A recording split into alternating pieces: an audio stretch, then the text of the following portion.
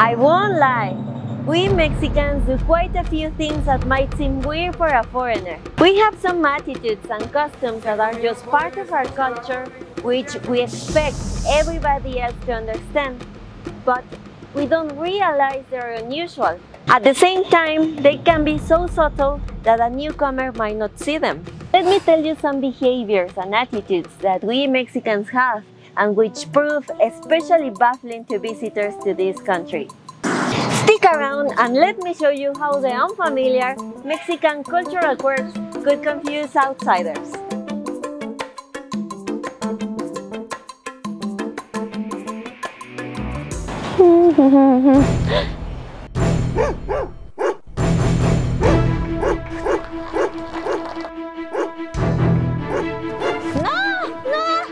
Unfortunately, it's not unusual to see a lot of street dogs wandering around in Mexico. They're usually very angry because they're hungry or because they have been neglected. I get angry as well when I'm very hungry, so I can understand them. This is something funny that we Mexicans do when we feel frightened by street dogs and we worry that it might bite us or chase us. The imaginary rock. It works 100% of the time. Nobody gets hurt, and you don't even need to get tired running away from the dog. Let me explain. When I was a child, I lived in a city where there were a lot of street dogs or people who would buy dogs to protect their houses. They weren't the cutest because the idea was to protect the property and keep the people away from the property. So this was probably my #1 worry when I was alone or with friends. Whenever I would walk past a house with a dog without a leash, I'd start wondering what to do. I don't think I could outrun a dog, and my brain would begin to think of a solution.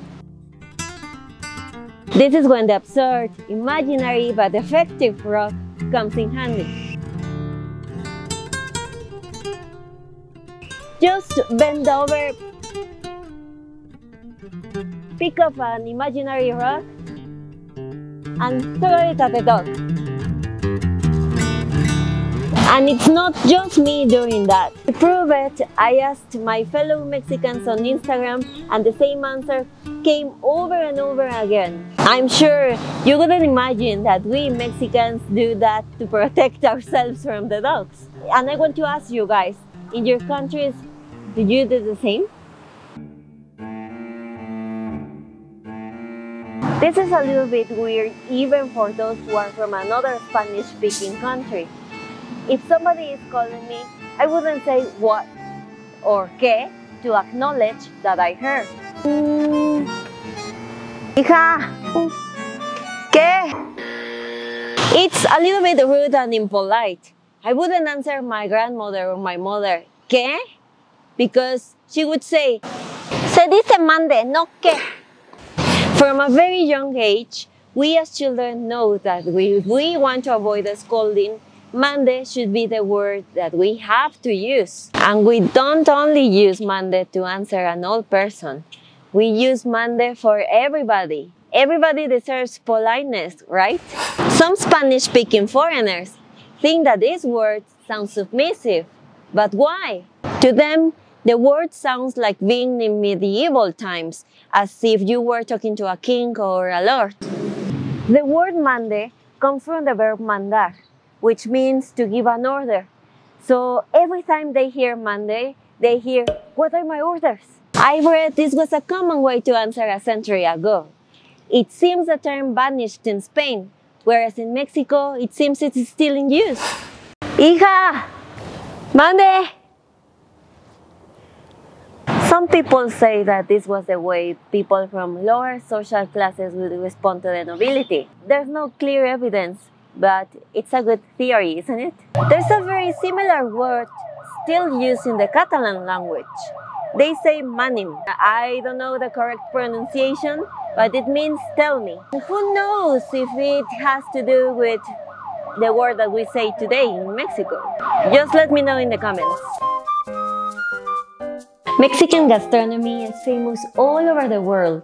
I'm sure you can all name some famous dishes. chilaquiles, enchiladas, sopes. But think about it. How many of these dishes are cooked in an oven?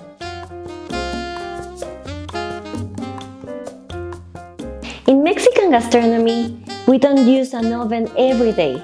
It's just not useful for us. On top of that, it's very common for people here in Mexico, especially grandmas, to have a lot of different dishes or pots to prepare and serve this delicious Mexican food. They have to have a lot of space to store the pots and dishes. Because of this, the oven in a Mexican house usually takes on an additional role. In a Mexican kitchen, the primary function of the oven is to store plastic bags, pots, pans, you name it. A Mexican oven is actually the most expensive storage space in the house. The downside of this is that when you do want to bake something, you have to find somewhere else to put your plastic bags, pots, pans, and much more. But I honestly think it's just part of our culture, because even though there might be enough space in our kitchen, there will always be something in the oven. The need to hoard pots or pans or plastic bags in the oven has become part of our culture. Just look at all these people showing off what they have in the oven. I just want to take a moment to thank all my patrons who are supporting this channel. I'm really glad you enjoy my channel. I'm very, very happy for that. Thank you very much, guys. And if you aren't a patron, don't worry. Your view and your likes and your comments matter a lot, really, and encourage me to create more and more videos. Thank you very much, and I'm gonna leave my social media just in the description if you can check it out. If you don't know what a bolillo is, you might think this is just another piece of bread, but you'd be wrong, especially in Mexico City. The bolillo is an integral part of Mexican cuisine, and it can be used to contain all manner of delicacies. For example, chilaquiles or even tamales. It's a lot of carbohydrates for me. The bolillo has another more spiritual function. This is a popular belief deeply rooted in the Mexican mindset. El bolillo para el susto. It is said the bolillo can calm your nerves. When I was a child, I loved playing on my bicycle. I had so much energy that I would come back with some cuts, bruises, injuries, or lacerations. It never bothered me too much. I was having fun. One day, I rode my bike to buy some tortillas. I was riding along so happily, imagining what delicacies my grandmother would prepare for me, that I didn't realize a car was coming straight for me. Luckily for me, I wasn't badly hurt. As you can imagine, I was very shocked and burst into tears. When my grandmother heard the screams, she was horrified. What would you do in that situation? Imagine your one and only granddaughter has just been hit by a car and is crying on the ground.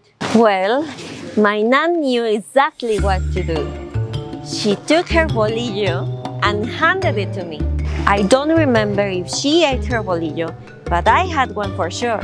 So, after being in such a serious situation, I took it for granted that a bolillo was a solution whenever somebody got scared. Somebody would always say, eat a bolillo, to calm them down, and it made perfect sense to me. How can a bolillo relax you? In my childish mind, I thought a bolillo was a magical, powerful instrument that can calm you down, even in your worst anxiety. Obviously, I asked on Instagram, and a lot of people believe the bolillo is a perfect remedy to relieve anxiety. What do you think about the magical bolillo? Well guys, I think that's everything for today.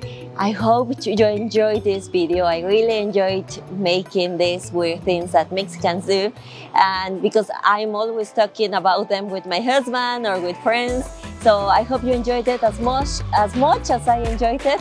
And I do have more ideas about this topic, but it's the first time that I'm making this video, and I don't know if you're gonna enjoy it, if you want me to make more videos about these topics, if you want me to make another video, please let me know in the comments.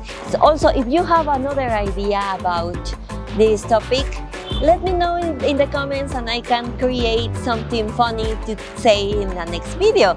So thank you very much, guys. My name is Karen. I'm a Mexican living in Mexico, specifically in Querétaro, and I hope you enjoyed the video. See you in the next video. Adios.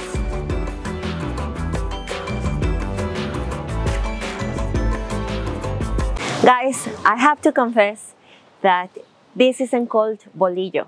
Actually, this is a telera. There was a mistake. This is a bolillo. And as you can see, there's a little difference in the shape, and this is a little bit thinner. I did this on purpose because I wanted to see if people would correct me in the comments. Just look at the comments and tell me if there are people saying, "Ah, stupid Mexican woman, that's not a bolillo, that's a telera." And if you were one of those who wrote that, thank you for the interaction. If I have more comments on my videos, YouTube promotes the videos more. So thank you very much.